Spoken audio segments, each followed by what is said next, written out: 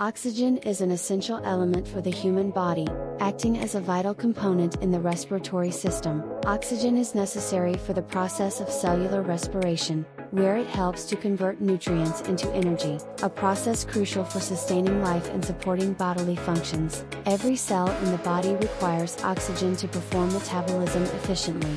The brain, in particular, is highly sensitive to oxygen levels and relies on a constant supply to function properly.